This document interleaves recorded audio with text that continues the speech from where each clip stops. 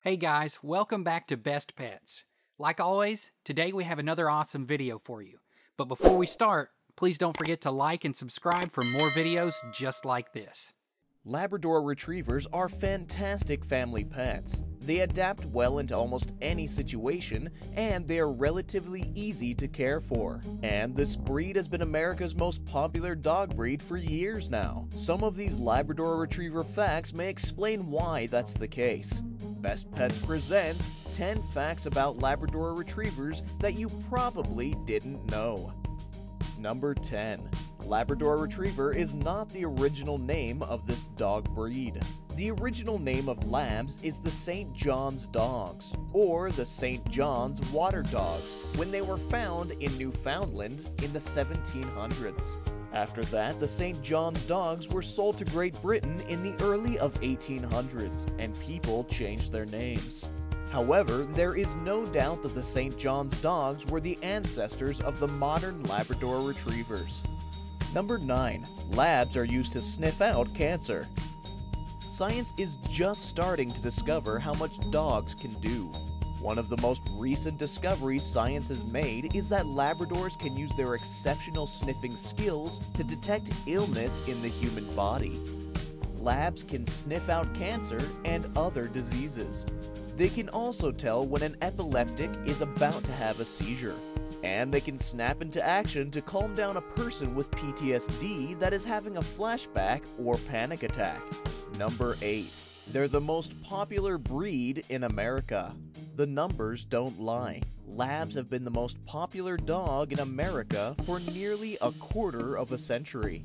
Labrador Retrievers are the most popular dogs in America because they are so adaptable, as well as many of these Labrador Retriever facts mentioned below.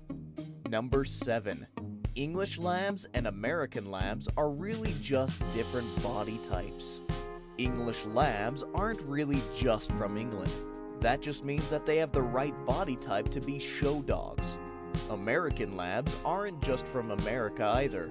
That just means they have the right body type to be working dogs and wouldn't be much good in the show ring. Number 6. A Lab was the first dog to appear on the cover of Time magazine. One of the prouder Labrador Retriever facts is that this breed was one of the first in many areas. For example, even though Americans have loved dogs for hundreds of years, it wasn't until 1938 that a dog made the cover of a major news publication.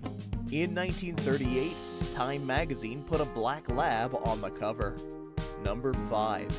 Labs make the best guide dogs. As many as 90% of guide dogs that are trained to help the blind and the deaf are Labradors. There are several reasons why Labs make the best guide dogs.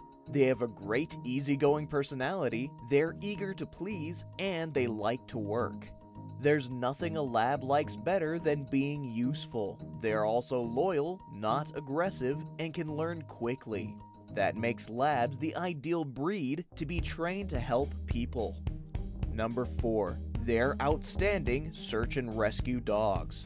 Labrador Retriever facts lists are full of outstanding abilities of this breed, and that still continues.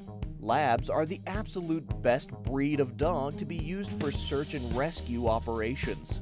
They have an amazing sense of smell, and they can work on any type of terrain or in any environment. Number 3. Silver Labradors exist. The most popular colors of Labradors are black, chocolate, and yellow or golden.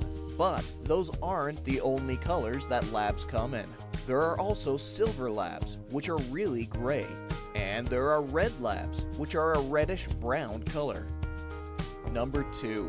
Led Zeppelin named a song for a black lab. If you're a Led Zeppelin fan, you may have wondered why the song Black Dog actually has nothing to do with dogs. That's because the song was named for a black lab that came wandering into the studio when the band was recording the song. After the visit by the friendly stray, they named the song after this black Labrador Retriever. Number 1. In Pennsylvania, a black lab went to jail for killing a cat. It sounds like a joke, but it's the truth. You gotta be kidding me, right? In the early 1900s, a black lab killed a cat that belonged to the wife of the Pennsylvania governor.